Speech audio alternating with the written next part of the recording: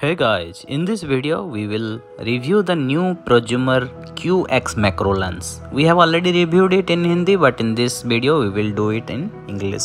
As you know, Prosumer macro lenses are made from broken DSLR glasses, so that's why the glass quality is very nice and the sharpness of the output you can see is very good. This Prosumer lens is very unique in comparison to other Prosumer lenses.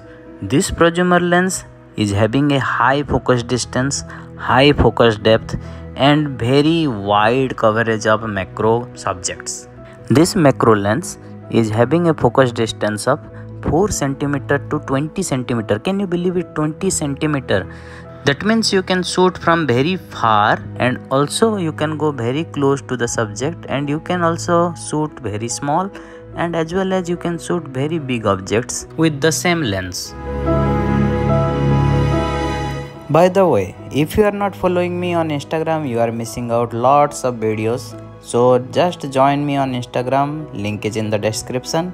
Also the product buy link is also in the description. Another beauty of this lens is that look at the background. You can see the beautiful bokeh effect with that circular bubbles that will give you a nice beautiful background for any of your foreground object.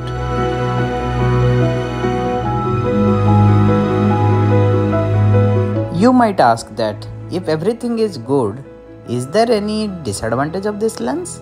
Yes, there is only one disadvantage. You have to zoom 1.7x to remove the black border. After that you can take very beautiful photos.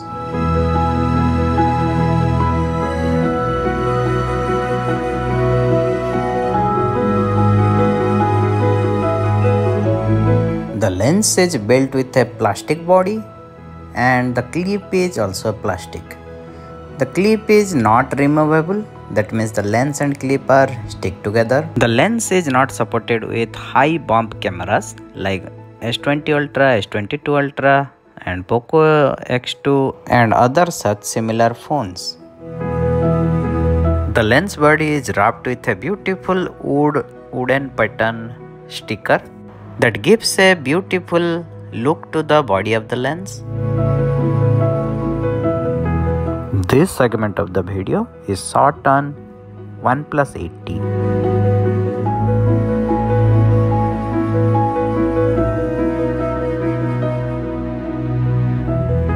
So check out, lots of sample videos are included in this. If you want to see more, you can join me on Instagram. Thank you for watching and I will see you in next video.